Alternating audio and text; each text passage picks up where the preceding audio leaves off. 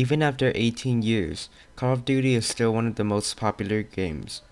Released in 2003, it was your typical FPS game. Its story mode was good and featured many things players and critics liked.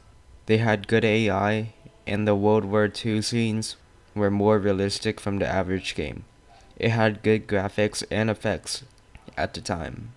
It even had motion blur in some scenes, which is really advanced at the time. This started Call of Duty's popularity. Its player base started expanding game after game because it was simply the best quality first-person shooter at the time. When CoD Modern Warfare came out, it revolutionized FPS even more. Modern Warfare was so unique because it was finally a game that was in the future and not stuck in the 1900s. They also included classes, so you get different weapons when you choose a different class. This would influence a lot of games later on. This showed that Activision can put out quality content and really fun games, even in a whole new setting.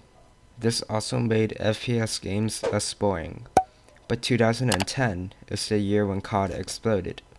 Its release of Black Ops changed the FPS scene entirely.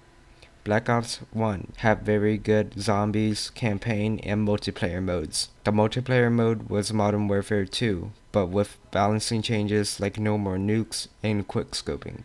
The zombies are also tons of fun, probably one of the best CoD modes ever made. The storyline is also well made in Black Ops 1. It makes you want to know more and search for answers. It was also the year FaZe Clan was founded, and they made CoD go viral on YouTube. The audio, graphics, effects, and just everything about CoD 2010 was top-notch when it came to production. This was also the year of its most-selling game, which was 31 million copies. The years after this, 2011 and 2012, also had the second and third most sales, respectively.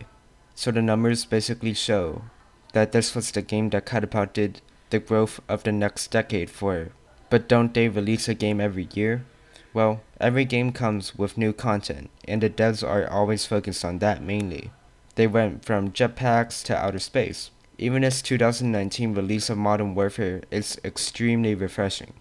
Companies like 2K Entertainment make the same game every year and improve the graphics and update the meta. CoD expands their FPS content every year. Finally, it's because when some people play, they want to play with their friends.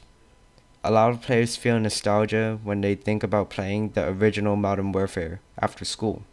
Crazy thing is that CoD in 2021 could still be considered nostalgia in like 2030. I personally think that this is the most successful franchise in all of gaming. And even if it one day dies out, which it's definitely going to happen inevitably, it will still be one of the biggest franchises that influenced other games and changed gaming forever, especially FPS gaming.